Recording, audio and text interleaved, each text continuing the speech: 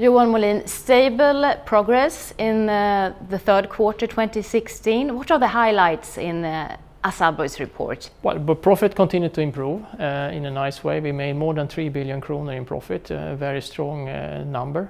We also continue to grow the business. It grew 3% in a low inflation economy, where we see good growth in American region, growth in Europe, and negative in China, just as we said before. But altogether, a very pleasing picture.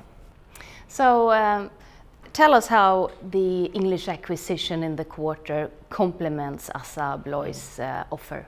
Well, it's a typical bolt-on acquisition where we do a lot of these businesses, door and windows business that we do in the UK. Here comes in a company that complements our product portfolio in a very nice way. And when we get that kind of addition, we can really leverage what we do and really give a holistic offering to our customers. So it's a positive step forward. A number of exhibitions have taken place in the quarter, and I guess you're quite pleased with the results from ASSA ABLOY's innovations. Yeah, we had the big exposition in Germany, in Essen, where we got a tremendous number of leads thanks to all our new products that we launched there. We launched very exciting things, among others a completely silent door closer for an hotel that has never been there before. Made many people excited, but there were many other products as well. And the same, we had ASSA in the USA, where we continued, just like in Germany, to win prizes thanks to our nice innovations.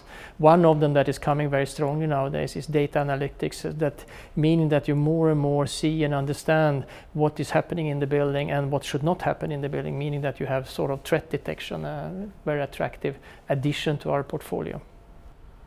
And finally, Johan, congratulations on being ranked among the top 100 CEOs in the world. How do you feel about this? I'm humble because this is of course very related to that ASSA ABLOY and our people are doing very well, and that has been the case for many years.